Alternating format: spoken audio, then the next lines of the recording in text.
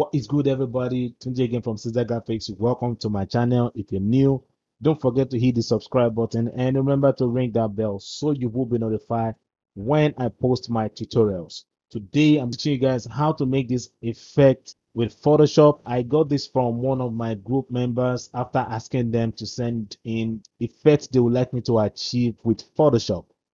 And one cool thing about this tutorial is the part where we have the circle effect. So without any further ado, let's jump into today's tutorial. Okay, so I'm going to put the link to the exercise file in the description section. So the first thing we're doing now is to create the radial effect.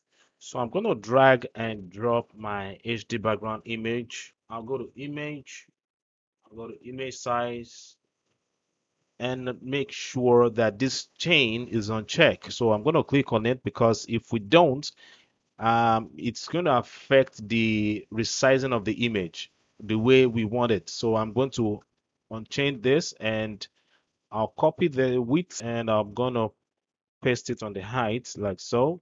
All right, so we have 1920 by 1920. So I'm going to click OK. So we have this.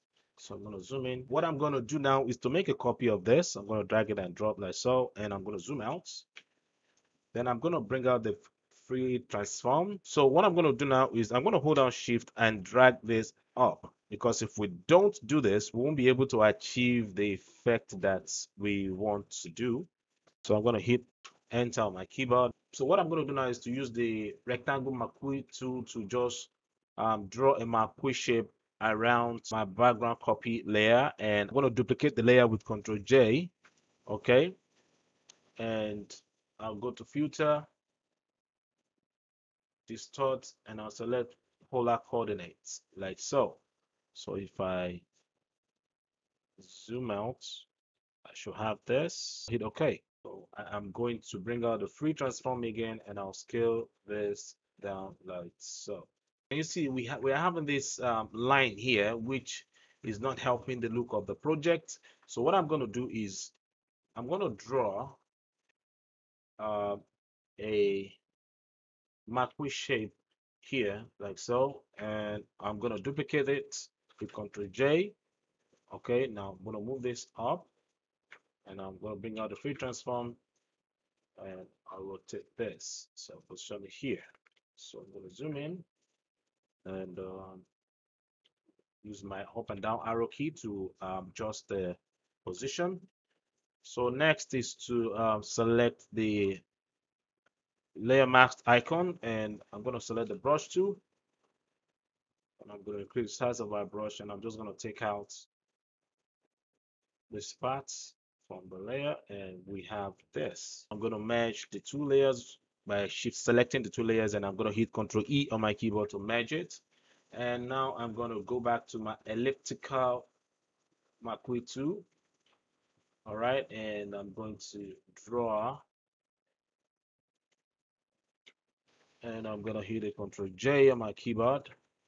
I'll hide this, so we have this now. Okay, so I don't think we need this anymore, so I'm going to delete this, and I'm going to delete this. So the next thing I'm going to do now is to resize the frame of my project. So I'm going to go to image, and I'm going to go to image size. Then I'm going to change this to 1280 by 1280. Now, the reason why I'm doing this is because I know the size of my other element is not as big as the frame size of this project, so I need to scale it down. When I'm placing those contents on my project, I'm still going to have the sharp look of those contents. I'm going to click the OK button. So now I need to convert this to a smart object. So I'm going to bring out the free transform and scale it down like so. Okay. So the next thing I'm going to do is to create a new layer, and I'll move this hit down behind the polar coordinates effect layer, and I'm going to call this gradient. Now, as you can see, we're having this white fill at the center of our effect, so I need to take that out. So I'm going to go to my magic wand tool over here, and I'm going to click. So select the white fill, and I'm going to zoom in, I'll go to select, modify, and I'll select expand. Now, what we're trying to do now here is I want the macro selection to go in a little bit, because by the time I apply my layer mask to this, it's possible we may end up having some white lines around our selection. So I'm going to just hit OK now. All right, and I'll go to my layer mask icon here. Okay, now the next thing we're not going to do is to hit the Control I on our keyboard to reverse the mask, and we have this. So I'm going to go to my gradient tool now, and I'll come here. Then the color I'll be using here is going to be 3B5961, and I'm going to hit OK. So for this one, I have C3, C8, C1, and I'm going to hit OK. And I'm going to set OK here. Then I'm going to make sure I'm on the linear gradient option here, and I'm going to zoom out. Okay. Then I'm going to hold on Shift, drag, like so. All right. Next thing I'm going to do is to draw shape below the radial effect, and I'm going to go to my foreground color, and I'll pick a color from here. Then I'll use the darker shade of that color, like so. Okay, then I'm going to hit OK. So I'm going to create a new layer, and I'll call this shadow. Then I'm going to fill this with Alt Backspace. Okay, because Alt Backspace is what you're going to use to apply the color of your foreground to your layer. Go to Filter, Blur, and I'll select Gaussian Blur, like so. So I'm going to move this back. Okay, then I'm going to reduce the opacity of this. So the next thing I'm going to do is to make a copy of the shadow layer, and I'll call this, I'm going to go to Filter, Blur, and I'll select Motion Blur. So this should fade this angle, and move this out like so. This is good. So I'm going to shift select the two layers, and I'll bring out the free transform, move this up like so. So what I'm going to do is on the shadow layer, I'm going to add a layer mask, and I'll select the brush tool. All right, and I will increase the size of my brush, and I'm just going to take out some parts of the shadow. So I'm going to draw another ellipse like so.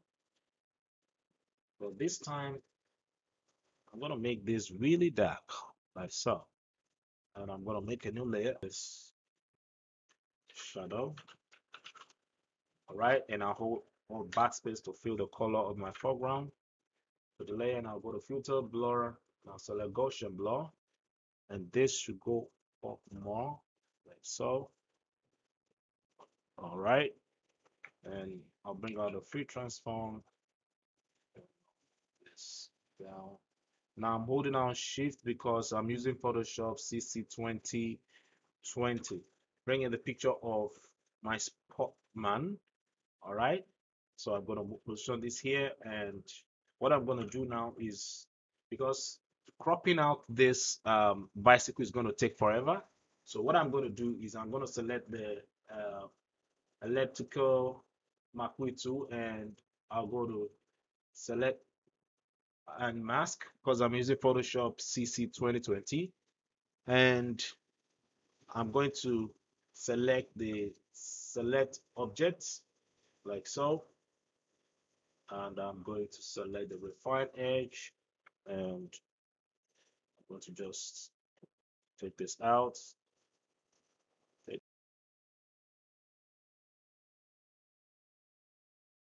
and I'll click on the OK button. So if you don't have Photoshop CC 2020 and you are looking for the select and mask option, simply go to select, and then you see select and mask here.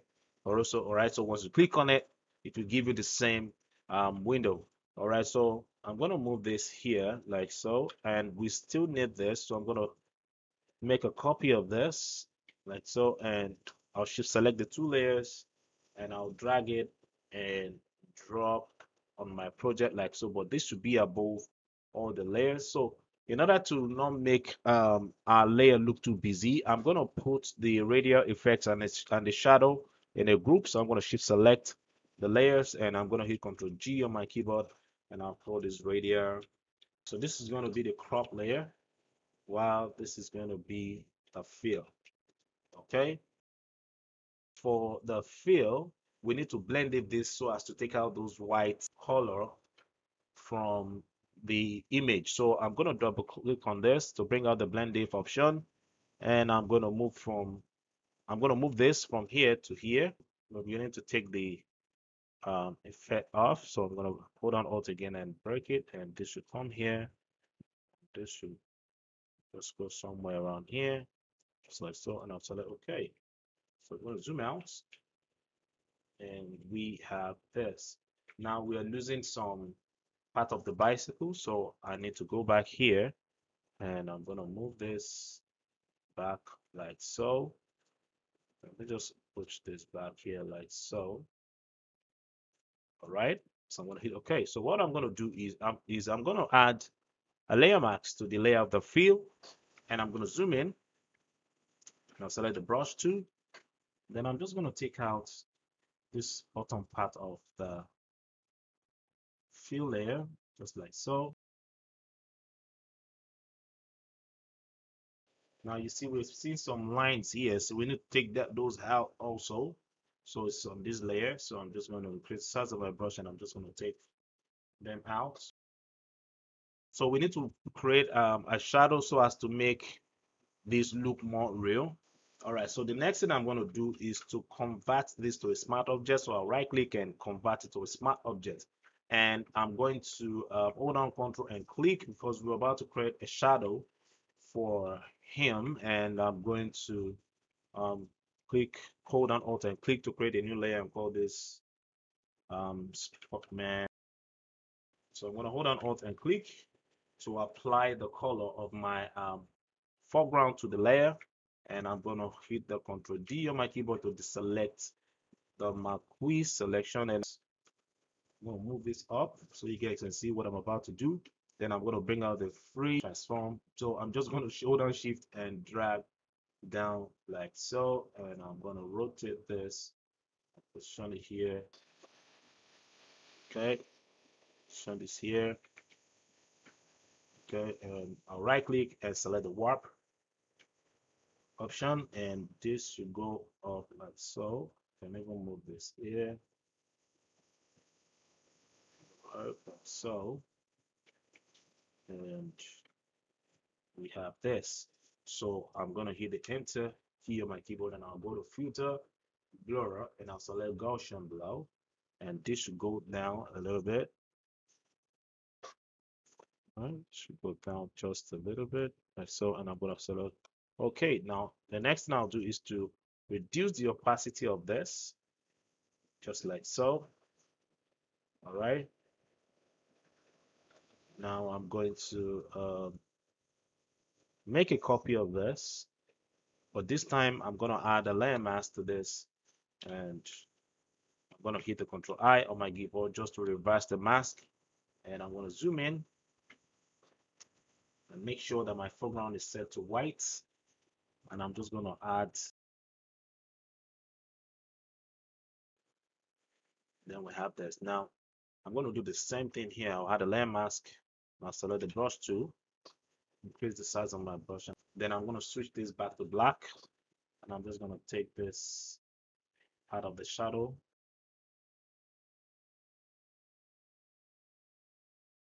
Then I'm going to hold on Control and click on this. And I'm going to create a new layer.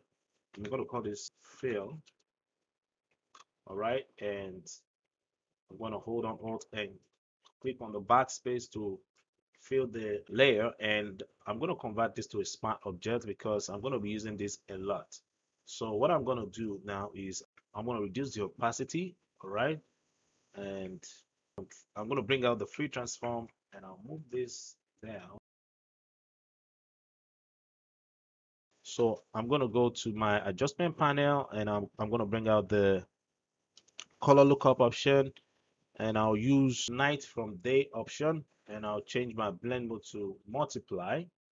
Then I'll reduce the opacity. So what I'm going to do now is I'm going to go to the radial effect layer, and I'll hold on Control and click on the thumbnail of the radial effect, and I'll select the layer mask of the color lookup, and I'll fill it with black. So we need to deselect first, and I'm going to hold on Control I on my keyboard. So I'm going to hold on Control and click on the layer mask of the radial effect layer, and I'm going to hit Control Shift I to reverse the map, and I'm going to hold on Alt and backspace to fill the layer mask of the color lookup with the color of my foreground. So I'm going to hit the Control D on my keyboard to deselect. Now we notice that everything is looking darker, so we need to adjust that. So I'm going to select the brush tool, then I'm going to increase the size of my brush. Make sure that this is set to black, which is your foreground, and I'm just going to take out some parts of the color lookup.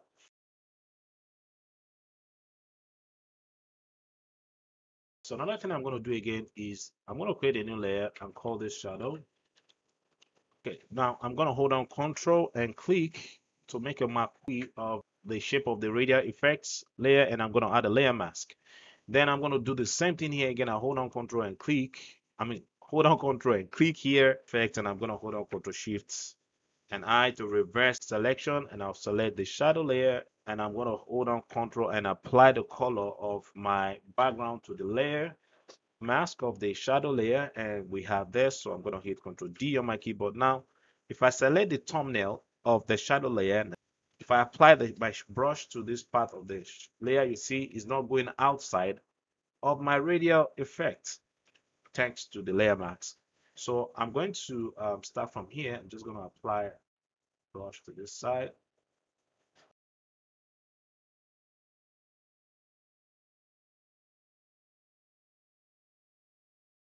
Hold on Control and click, excuse me, Control and click on the thumbnail of the fill layer, and I'm going to hit Control Shift and I to reverse the selection, and I'm going to select the brush tool again. Now make sure you're on the shadow layer, and I'm just going to brush, hit Control H on my keyboard just to hide the map, please. Now hit Control D on my keyboard to deselect the map with selection. So what I'm going to do now is to take out the shadow effect from the ring around my radial effect. So to do that, I'm going to move this above every other layer here, and I'm going to make it visible. Then I'm going to hit Control T on my keyboard to bring on the free transform, and I'm going to scale this big like so. Here and hit enter on my keyboard. So what I'm going to do is to hold down Control and click on the thumbnail of the fill layer to create a map of it, and I'm going to hit Control Shift I to reverse the selection, and I'll select the thumbnail of the shadow layer and hit the backspace on my keyboard, and we have that shadow effect off from the ring.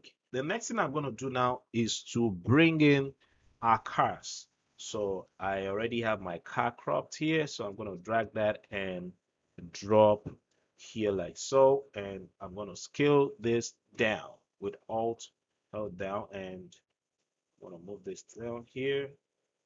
All right, and I'll hit enter. Now we need to clean up our layer panel, so I use shifts and click to select all the layers, and I'm going to hit Control G on my keyboard to put them in a group, and I'll for the spotman. So the next thing I'm going to do now is to position my car where I want it. So I'm going to bring out the free transform, and I'm going to rotate this, and I'll move this down. So we need to zoom in so we can see this clearly. So I'm going to move this down, and I'll right click and select skew. So I'll use shifts and Alt held down to change the perspective of the layer, and I'll right click and select scale again, hold down shift and push it down and push it in like so. Go to the adjustment panel and bring out the hue saturation, and I'll click on this icon just to make it apply to just only the car layer. and I'll move down and just select colorize. So what we're going to be doing with the hue adjustment is to change the colors of our car so we can have different colors for the car. So I'm going to move this here. I'll start with red. This here, so we have a red car. All right. And on the layer mask of the hue, we are going to take out some part of the hue from the car. So I'm going to use a hard brush to do this, and I'll turn off transfer. All right, and I'm just going to I'll make sure this is set to black, and I'm going to brush to take out some part of the um, hue saturation from the car.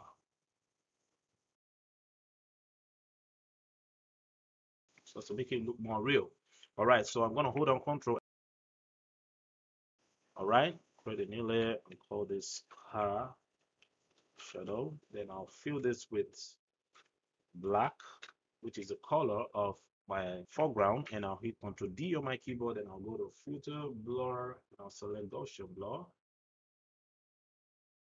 Okay, and I'll add a layer mask to this. Select the brush tool. I'm not going to take out. Now make sure you're on the soft round brush and turn on the transfer option if you're using a graphics tablet. But if you don't have a graphics tablet, you can play with the flow. All right, you can reduce the flow, and as you're applying the brush, it will be giving you different brush strengths. Okay, so I'm gonna take out this part from the layer, and I'll do the same thing here. Then I'll make a copy of this again. This time I'm gonna go to filter, blur, select motion blur.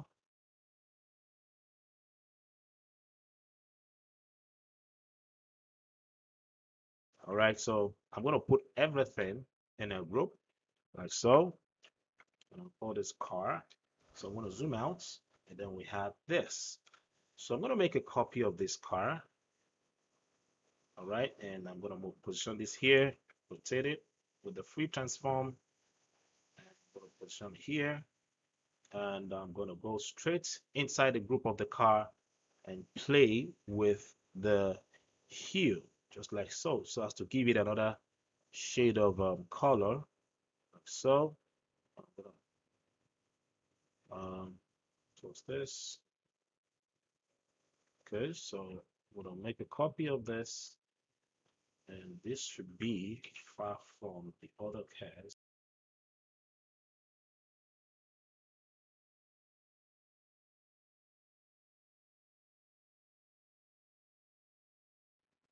So I'm going to skip this part of the tutorial so as to save time. All right.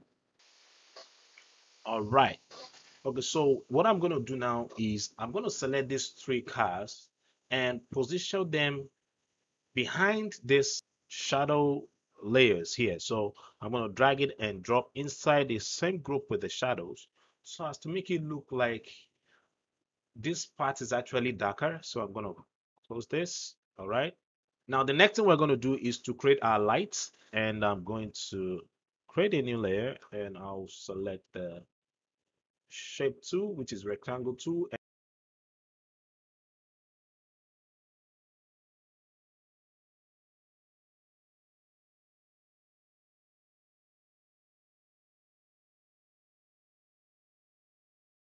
So I'm going to click on the direct selection tool, and I'll click here and use my arrow key on my keyboard to move this to my right, like so, and move this to the left, like so. So we have this, and I'm going to move everything just a little, like so. And I'm going to create a new layer, and I'll call this lights, or let's just call it glow.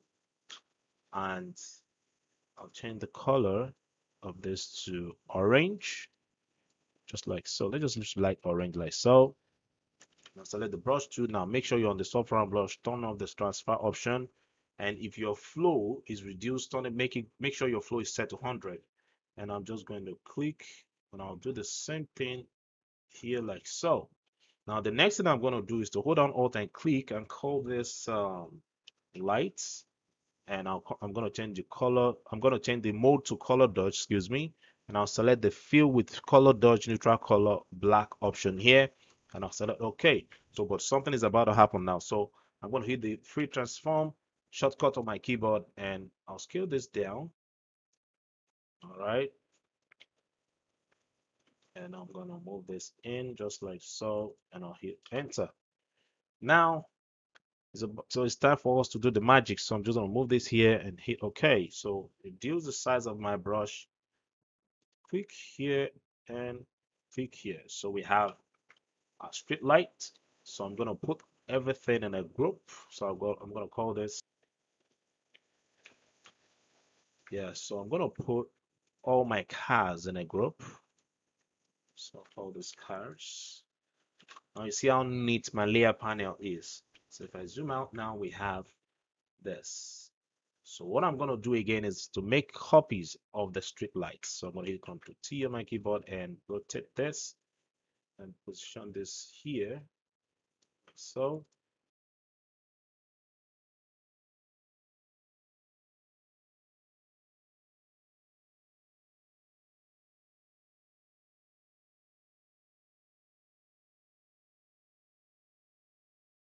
we're almost getting to the end of this tutorial. So I'm going to go to the adjustment panel and select the hue saturation, and I'm going to just reduce the hue.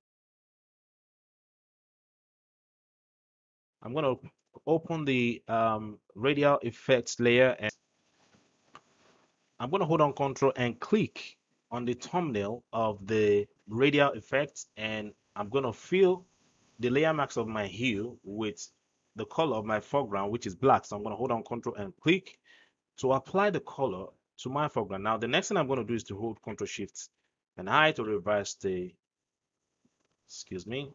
So I'm going to hit Control D on my keyboard to deselect that, and I'm going to hit Control I on my keyboard to reverse the selection. And the next thing I'm going to do is to hold down Control and click on the thumbnail of the fill layer. Now you see that the fill layer is very important here. So I'm going to hold down Alt and backspace to apply the color of my foreground to the layer mask of the hue. So I'm going to hit Control D on my keyboard to deselect. So I'm going to go to my adjustment panel and bring out the curve adjustment. So I'm going to duplicate the layer mask of my hue and apply it to my curve layer mask. So I'm going to hold on Alt and drag and release my hand from my keyboard to do that. And I'm going to go to the curve layer and I'm going to push this up like so, so as to just give it this metallic feel. So I'm going to just increase this like so. The next thing we're doing is to apply our cloud. So I'm going to drag that and drop here like so. If I zoom in now, you see we're having these white lines around our cloud, which is not good at all. So what I'm going to do is I'm going to hold on Control and click, and I'm going to add layer masks to this. Okay, so the next thing I'm going to do on the layer mask of the cloud layer, is to go to filter, and I'm going to select order and select minimum. All right, now I'm going to move this in. Now we don't have that white line around our cloud anymore, so I'm going to hit OK. But the cloud is looking too sharp. I'm going to select the layer mask of the cloud, and I'm going to go straight to my property panel here. Under feather, I'm going to just move this up like so. Now you see we're beginning to have that blurry edges around our cloud. I'll select the layer mask of the cloud again. Then I'm going to select my brush tool, and I'm going to use this type of brush here, and I'm going to turn on my transfer option. Okay, I can even rotate this. All right, so this is what we have now. So this is good. So another thing I want to do again is I want the bottom part of my cloud to be darker. So I'm going to select the adjustment panel here, or adjustment tab, and I'm going to bring out the curve adjustments like so. I'm going to move this down like so. You know what, let's just move this up a bit so you guys can see. I'm going to push this down like so. All right, and I'm going to click on this icon because I want it to apply to just only the cloud layer, and I'm going to change this to the luminosity. and this should go down. All right, and I'm going to hit Control I on my keyboard to reverse the selection, and I'm going to select the brush tool, select the soft round brush, and I'm just going to brush.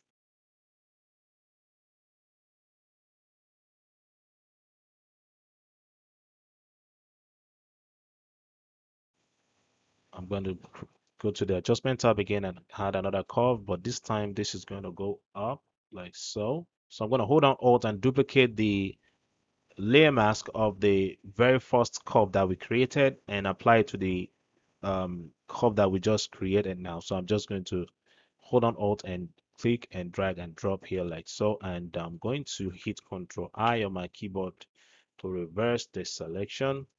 All right, and I'm going to just reduce the opacity just a little. You know what? Let's just put this in a group, and I'll call this cloud. All right, and I'll create a new layer. Okay, and this should be here, and I'll hold on Alt and duplicate the layer mask of the curve and apply it to the new layer, and I'm going to call this brush. Then I'm going to select the brush tool, increase the size of my brush, and make sure that my foreground is set to white, and I'm just going to apply the white to this part. So the next thing we are doing now is to take this to camera raw. So, but before we do that, we need to stamp visible of all the layers. So I'm going to hold on Control Shift Alt and E. Just convert this to a smart objects first, and I'm going to go to filter, and I'll go to camera raw filter here. All right, so here we are now in camera raw. So I'm going to move this down.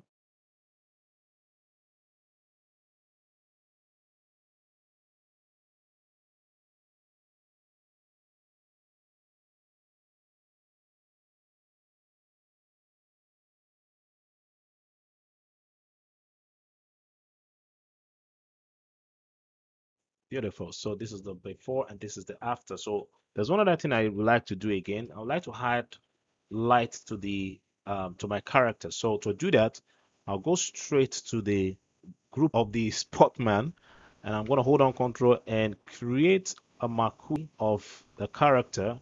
All right, and create a new layer above the camera layer, and I'm going to call this lights. So I'm going to go to select, modify, and expand. So this should be one, and I'll select OK. So what I'm going to do is to hit Control H on my keyboard just so as to hide the marquee selection, and I'm going to select the brush tool.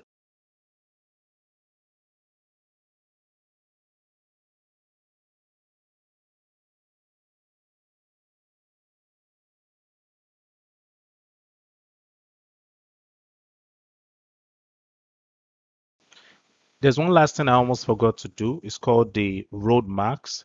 So to do that, I'm going to create a new layer, and I'll call this road marks. Um, ellipse shape tool to do this. So I'm going to change the fill to no fill, and I'll change the stroke to white.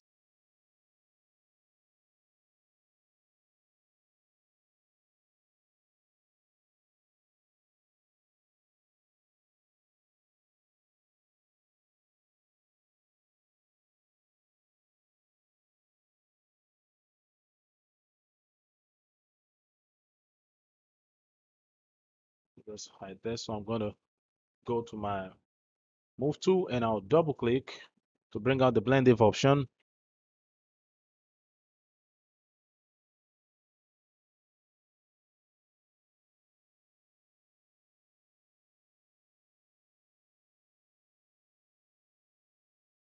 So I'm going to add a layer mask, and I'll select the brush tool, select the hard brush. So I'm going to start with this one here. Just going to take the line off the car here. All right, and I'm going to go again and check for another car. Okay, this is fine. I think I have it on this one.